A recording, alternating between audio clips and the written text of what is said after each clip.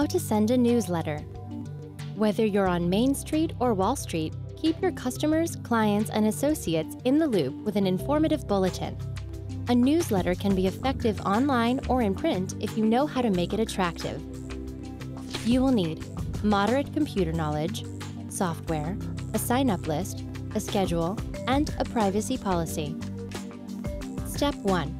Choose whether to send a hard copy paper newsletter or an email. A paper newsletter may cost money to print and mail, but are accessible to everyone who receives it. An electronic or e-newsletter takes a little computer knowledge to create and distribute online.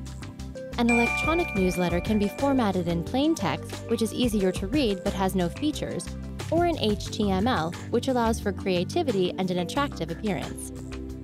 Step 2.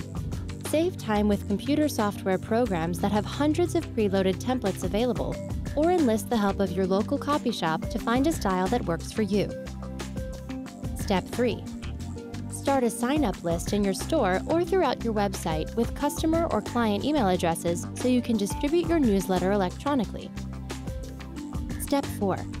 Create a schedule to regularly print or send your newsletter.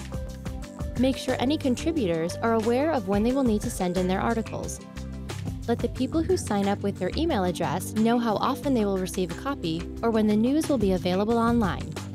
Plan ahead for holidays and special events and give your contributors enough time to work their articles into their schedule. Step 5. Write up a privacy policy to let your customers and clients know their information will not be shared and they are free to opt out of the list at any time. Step 6. Group all the email addresses together in your email account and send out your newsletter either in the body or as an attachment. Be timely and consistent to ensure success. Did you know? In 1971, Ray Tomlinson sent the first email message and started using the now famous @ symbol to separate the username from the computer name.